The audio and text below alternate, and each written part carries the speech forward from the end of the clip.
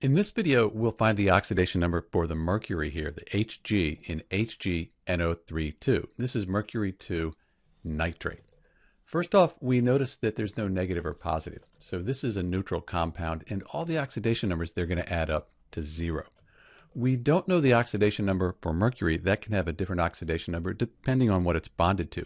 Here, it's bonded to 2 nitrate ions. For the nitrate ion, we should be able to recognize that the nitrate ion has an ionic charge of -1. The whole thing is -1, and we have 2 of those. So when we have ions, their oxidation numbers are going to add up to the charge on the ion. So we can tell here that the oxidation numbers here, they're going to add up to -1.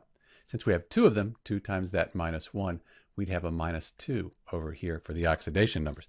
That would mean the mercury, it'd have to be a +2. So the oxidation number on the mercury in this mercury 2 nitrate, that's +2.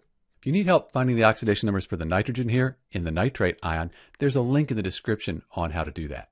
This is Dr. B with the oxidation number for Hg in HgNO3 mercury 2 nitrate. Thanks for watching.